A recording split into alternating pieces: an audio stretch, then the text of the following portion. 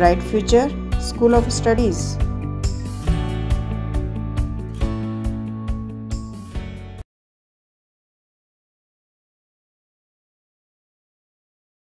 Hello everyone, today I will explain you class 7th biology chapter 1st plant tissue. Before we discuss tissue, firstly I will describe you cell. What is cell? Cell is the basic structural and functional unit of life. Life की basic structural means किसी भी life organism का, living organism का, life form का जो structure बनाने का काम करती है वो कौन होती है? Cell. Next thing, functional unit means organism की बॉडी में जो भी फंक्शन होता है उस फंक्शन को परफॉर्म करने का वर्क करती है cell. Got it? Now we will talk about tissue. What is tissue? Tissue is a group of cell which work together. Okay, the group of sales with similar structure and function is called tissue.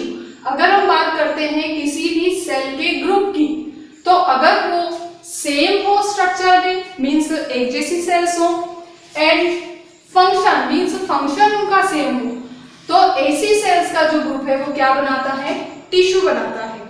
अब tissue की अगर हम बात करते हैं तो there are many kinds of tissue in plant and animal separately. Plant में different type की टिश्यूज प्रेजेंट होती है और एनिमल में डिफरेंट टाइप की। In this chapter we will discuss about plant tissue. There are mainly two types of plant tissue.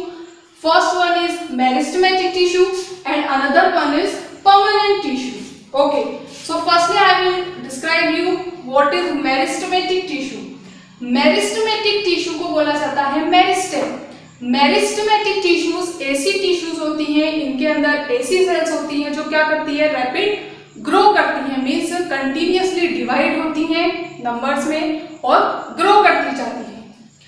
तो meristematic tissue के अगर हम देखते हैं कैरेक्टर्स, तो सेल्स होती हैं स्मॉल इन साइज, मींस छोटी छोटी सेल्स होती हैं इसकी। सेल वॉल थिन, प्लांट के अंदर जो सेल्स होती हैं वो एम्बेडेड होती है किससे? सेल वॉल से, मींस सेल का जो सबसे आउटर स्ट्रक्चर है, तो इनकी जो सेल वॉल है वो थिन होती है। वैक्यूल्स जो है इसमें एब्सेंट होते हैं। Next thing, sales are actively divide, means ये सेल रैपिडली क्या करती है? डिवाइड करती है टू फॉर्म न्यू सेल्स। और हमें पता है सेल्स जब डिवाइड करेगी तो वो क्या करेगी? न्यू सेल्स का फॉर्मेशन करेगी। ये कहाँ प्रेजेंट होती है? तो मेरिस्टेमेटिक जो सेल्स होती है या मेरिस्टेमेटिक टिश्यू की जो सेल्स होती है वो मेनली रूट और शूट टिप पे प्रेजेंट होती है। हमने देखा है प्लांट जब ग्रो करता है तो क्या करता है? उसका जो शूट है उसकी जो टिप है वो कंटिन्यूअसली ग्रो करती है, वहां पर फ्लावर्स होते हैं, ग्रो बड्स ग्रो होती हैं, लीव्स ग्रो होती हैं, डिफरेंट ब्रांचेस ग्रो होती हैं। ठीक है, ऐसे ही रूट के अंदर भी क्या होती है? रूट हेयर ग्रो करते हैं, रूट जो है वो डिवाइड होती है primary root, secondary root, tertiary root में। तो जहां पर मेरिस्टेमेटिक टिश्यू है वहां पर क्या होगा?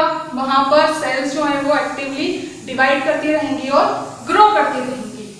नेक्स्ट थिंग, अगर हम बात करते हैं परमानेंट टिश्यू की, तो परमानेंट टिश्यू जो है उसकी सेल्स होती हैं डू नॉट डिवाइड, मींस ये जो सेल्स हैं ये कैसी हो जाती हैं? मैच्योर हो जाती हैं। मैच्योर अगर सेल हो चुकी है तो उसके अंदर फिर डिवाइड होने का जो वर्क है वो रुक जाता है।